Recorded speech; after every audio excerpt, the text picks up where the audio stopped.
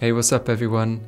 In my last video, I broke down some of my favourite outfits that users had posted in the subreddit r/streetwear. A lot of you seem to enjoy that because it's just regular people with a broad range of styles and tastes, and it gave you inspiration that you could incorporate into your own outfits. I only went through 5 outfits because it would take far too long to go through all of them, but there were plenty more that deserve attention. So here are 5 more for you. This time I'll be sure to link the actual Reddit posts down in the description box, so be sure to head over there and show them some love if you liked their outfits. I'll try to link all the items I can down in the description box in case you want to try out these looks for yourself. So just like the last video, I am looking at the fits on my phone, so excuse me if I'm looking off screen. Okay, so starting off with a very strong look here.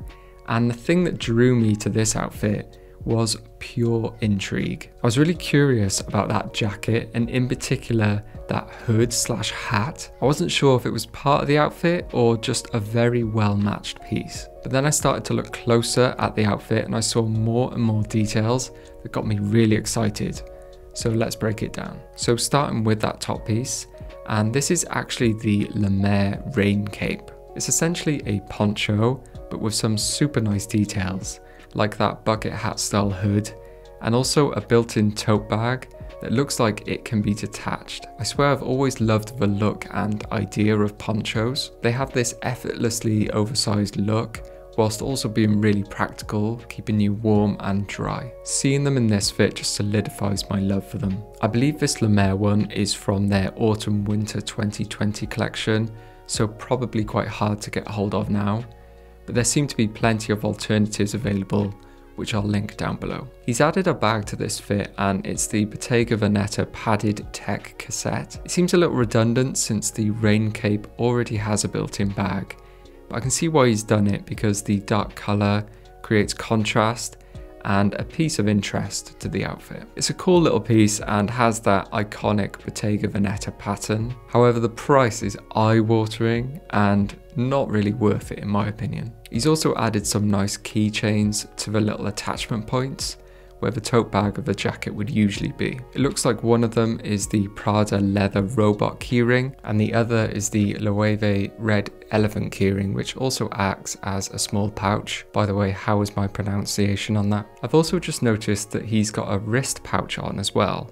It's definitely Prada, and it looks like the pouch that comes with the nylon belt. These sorts of small details are what really separates fashion from style in my opinion. On their own they don't seem like much, but styled like this they add so much to an outfit. Now the pants are from Phipps, I think is how you pronounce it, and they seem to be a super cool brand. They not only make new garments, but they customize vintage pieces as well and give them a new lease of life. I know a lot of people do this already, but it's quite unusual to see larger brands doing it. Couldn't identify these pants. They might be the dad top stitch pants, which are essentially a pair of cotton boot cuts, which shouldn't be too hard to find. He says the boots are from Jill Sander, but he doesn't specify the model. I believe just doing a bit of Googling that they are the full winter 19 Antic 999 boot. Being an older model, it's going to be hard to find these, but an exaggerated chunky sole Chelsea boot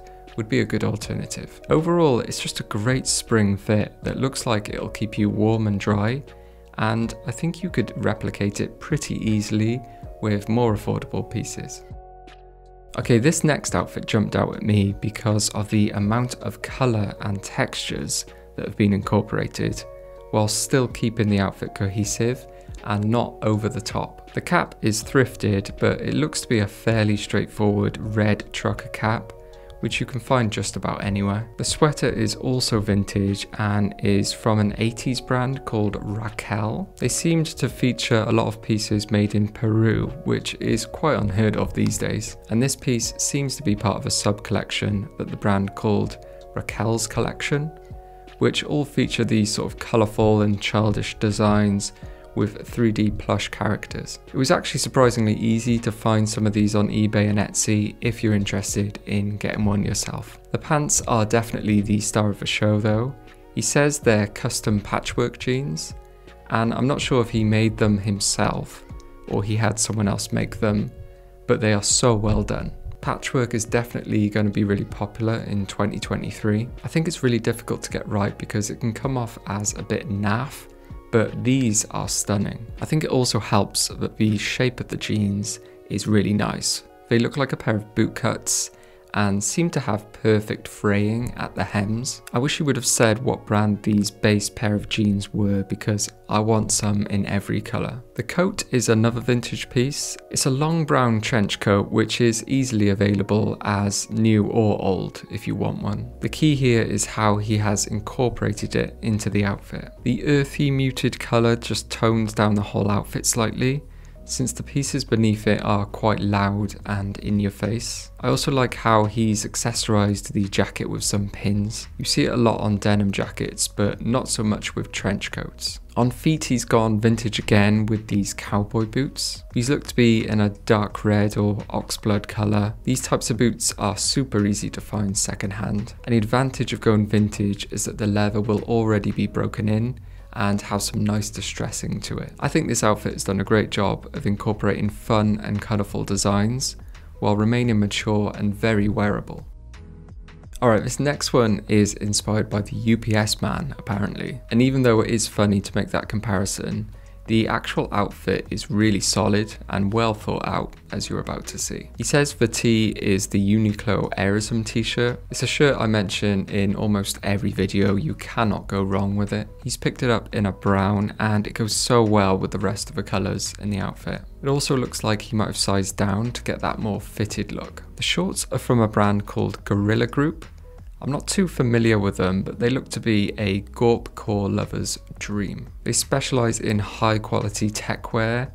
I couldn't find these exact shorts, but they are a 3/4 length cargo short with plenty of pockets and places to add attachments. I don't think it would be very difficult to find a similar alternative. The attachments he has on the shorts are from a brand called Orbit Gear. These are another techwear company that I'm not very familiar with. The exact pieces he seems to be rocking are possibly 2 of the MK23 holsters. Accessorizing shorts like this is just something I would never think to do, and it's why I love looking for inspiration online. The shoes are the Nike ACG Antarctics, which are very much a performance shoe, but they just look so good, don't they? I definitely think he's picked up the best colorway, and it goes great with the earthy tones of this outfit. He's topped the outfit off with a few key accessories that really do differentiate this outfit from the UPS man. First is the Tani or Tani sunglasses from Braindead.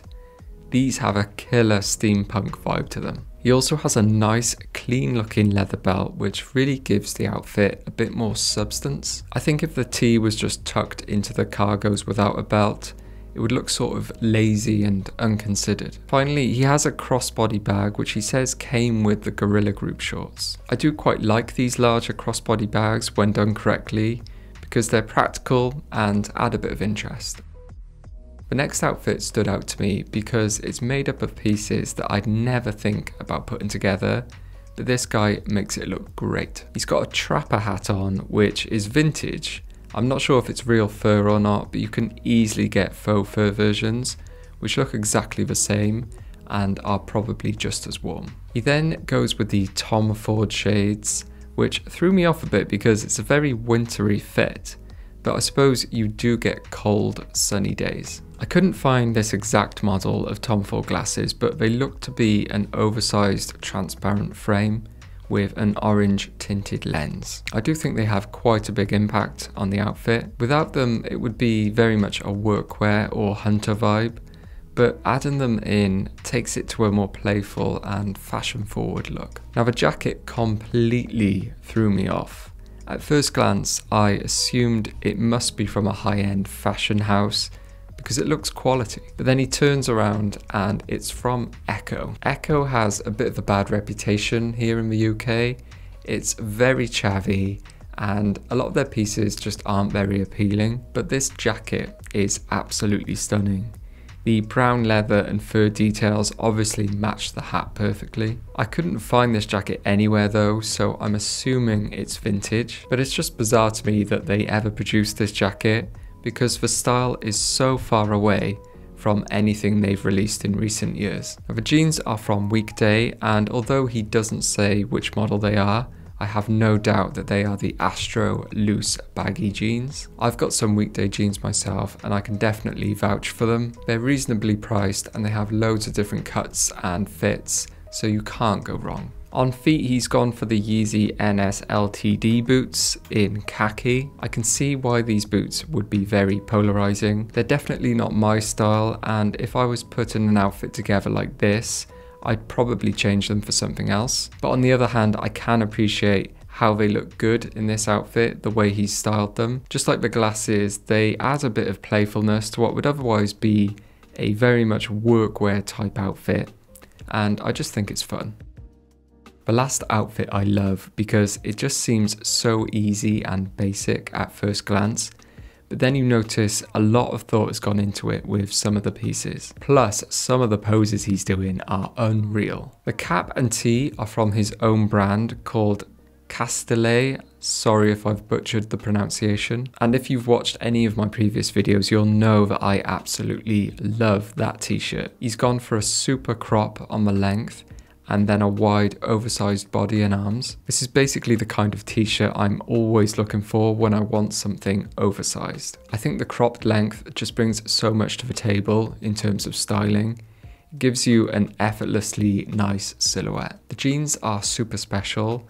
They're Jabot jeans in a black on black colorway. Again, sorry about my pronunciation, there's a lot of difficult things to pronounce in this video. But Jabot was big in the 80s in the hip hop scene with their iconic straps and multi-pocket designs. They're becoming more popular again these days with the resurgence of oversized clothing. I'm not too sure where the shoes are from. He says they are unlisted square toe shoes. The only thing I could find that looks like them is from a brand called Kenneth Cole, who seem to have a collection called Unlisted, so maybe they're part of that collection. Either way, they look so good with this outfit. As I said in my last video, smarter shoes don't have to just be for smart or formal occasions. This is a super casual outfit, but the shoes look flawless with it. The denim jacket is another vintage piece, but he doesn't say which brand it is. It's probably not Levi's because we can't see that red tab on the front pocket, but it does have a nice boxy wide fit similar to the t-shirt.